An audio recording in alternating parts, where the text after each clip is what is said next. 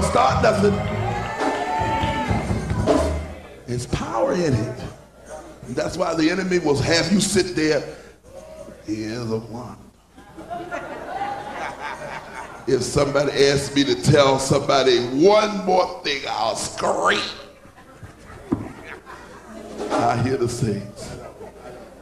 If I have to turn to my neighbor one more time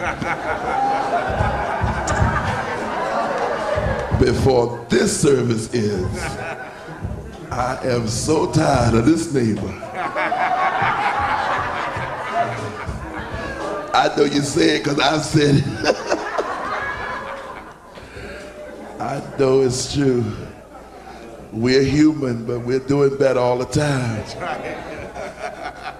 But that's why everybody that get up can't do the same routine.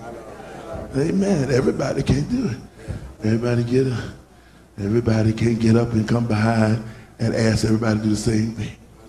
Because we will wear the people out. God bless you. I'm going to pray for these that are here, Bishop and I. Every one of you that are in ministry tonight. Every one of you that are working in God's service. Even these precious young people. I want you to seek God for visitation. Say, Lord, visit me. Lord, reveal yourself to me. Yeah, I don't want you just in the church. God gave me a word years ago and said, teach my people to know the Lord of the house. So many people, you would never go into somebody's house and not speak to the father, the husbandman of that house. You never just walk in somebody's house and see them sitting over there and pay them no mind. You wouldn't do that. You wouldn't do that. And so it is with us. Sometimes we'll walk in here and talk to everybody. We didn't spoke to one another, and we didn't chatted with one across the church, and we didn't talk to the one in front of us. And we haven't said, Lord, hello.